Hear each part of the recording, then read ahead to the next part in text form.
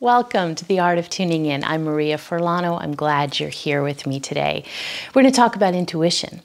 So in my membership, a question came up that was really great, and I wanted to share it with all of you because if intuition is new for you, you might be thinking the same thing.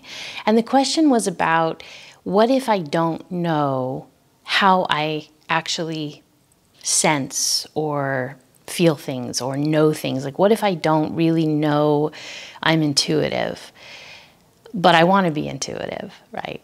So first of all, it's really important to know that everybody has an inner wisdom that's talking to them. And so sometimes when we use the word intuitive, people can feel a lot of pressure, and so when I say inner wisdom, it's kind of softens it, because that's really what it is. Intuition is a way that a broader knowing, a broader viewpoint, an expanded viewpoint, a knowing outside of ourselves, outside of our little, really small focus of the world. It's a way that it speaks to us, and that's an inner wisdom. And the goal, the art, right, of tuning in is to be able to tap into that inner wisdom. And in intuition, we have all kinds of different ways that we sense. Some people hear things, some people see, and usually when we see, it can be some people see colors, some people see a movie screen in front of them, they see images. Some people will taste information. Some people will smell, feeling is a big one, and knowing, where you just receive a download. So there's all different ways. Sometimes all these different things are happening at once, and sometimes people have one true way that they sense information. And there's no right or wrong, there's no better or worse, it's all good. However you sense is what's most important. And so what you want to do to begin that process, if that's new for you, is first you need to really know that you do sense information. If you feel like, oh, I don't do that, then you're going to block it from coming in. So you have to have faith that you do actually receive information, that there's energy everywhere, it's coming around, it's giving us information, and you are picking it up somehow. Then you want to just be aware. You want to be aware of how you sense, and how you do that is, a lot of people are feelers. That happens to be one of the most common ways people pick up information. So you could begin to see if you're a feeler, right? If you're empathic, by how you feel when you walk into a room. Do you sense anything? Do you feel anything in your gut? Do you feel anything in your body? Do you feel a pressure? Do you feel a lightness? Do you feel an anxiety, a fast-moving energy? Do you feel kind of lightheaded? All these things. Like, what do you feel in your body? Because what happens first is we tend to pick up energy and we feel it in our bodies.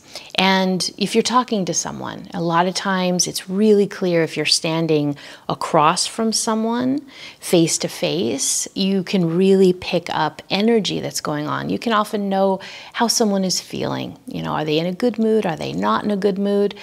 How do you feel when you have to make a decision? Right? This is a really big one that's probably the most useful for anyone, is when we want to make a decision, we need to tune into our inner wisdom. And how we do that is we need to just calm, breathing. I always talk about breathing, right? We want to start with a nice long inhale, and then we want to make our exhale as long as we can, because the longer the exhale, the more we calm our nervous system, the more we relax our heart. Our actual heart rate, our heartbeat actually calms.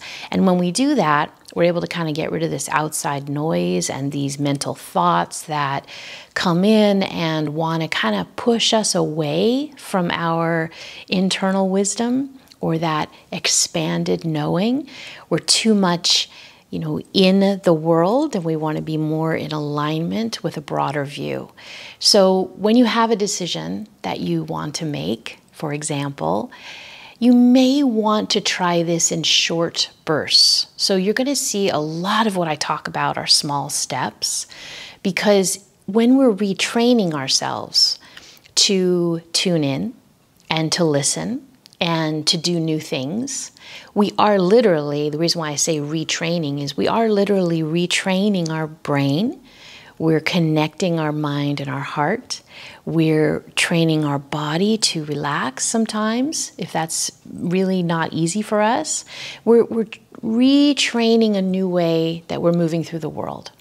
So when you have a decision to make, and this is what I really want to leave you with today, begin by thinking about that decision and immediately see how you feel. It's really that simple. It's not discarding it. It's not moving into the logical brain and thinking things through. You just want to take a few minutes, find a quiet space somewhere. If you can go in nature, that always helps, but we can't always do that. So just find a quiet space. If you can't find a quiet space, put in some headphones of some really white noise is great, or really calm music but no lyrics, and just think about what it is you're going to decide and how does it feel. And you will get a feeling, you will get a knowing, you will get a sensation of some kind of information that's going to tell you if this decision, for example, it feels really good, it's time to move forward with it, or if there's any hesitation at all, then you can begin to move further. If you really want to know why the hesitation is, you can always move further into that. But if it's a decision that you need to make, it's good enough to know that it's either the right decision or it's not the right decision. And maybe right now it's not the right decision. Maybe later it will be. But right now, this is the information that's coming to you. So one of the mistakes that we tend to make when we're dealing with moving into our internal wisdom is we overthink it. And we do get our informative hit, so to speak, right? They call it, you get an intuitive hit, you know, and then we second guess it. So you want to not second guess things as much as you can. And just when you start to second guess it, just catch yourself and go, oh, I'm going into my brain, I'm going into this logical mode. Let me come back to myself. And you may need to go do something else for a while and then allow it to come back, because it's a very soft energy. People think that it's going to be really loud and that's why they're not hearing things or feeling things or seeing things or knowing things or sensing things, right? But it's very soft, it's very subtle. And when you get used to it, it's very strong because you know it. But you have to get used to that vibration first. You have to get used to moving in that way of receiving information. Okay. So you all know that I teach medical Qigong, and Qigong is an art form of health, of movement. It stems from traditional Chinese medicine, and it is phenomenal at getting our energy in alignment. And I bring this up because movement tools such as Qigong, Tai Chi, yoga, other energetic health movement tools help us move into this internal alignment, which can help you develop your intuition. So if you feel like you can't just sit and, okay, I've got to tune in and, okay, I'm going to do this, move around, take a walk. If you practice yoga, do yoga. If you practice Qigong, do some Qigong. If you do Tai Chi, do some Tai Chi, because you want the energy to begin to flow through your body. If you don't do any of those, turn on some music and dance. Dance by yourself. Just breathe, sing, and allow the energy with your breath, with your movement, to start moving through your body, and you will naturally begin to align your vibration to a higher frequency, because you'll be lifting up your energy. And when you align that higher frequency, you're able to receive more information easily, naturally, without effort. So this is not a forceful thing. You can't force intuition. You really have to relax into it. So I hope that helps for today, and I'll be back with more. And if you have any questions, please leave a comment below. Let me know how this topic works for you. What is your intuitive strength? And if you like the video, please give it a thumbs up, because then other people can also learn this information, and it can really help us in a time right now when we need to really tune into ourselves more than any other time. It's really heart-centered work. Let's do it together. Have a great week. Talk to you soon.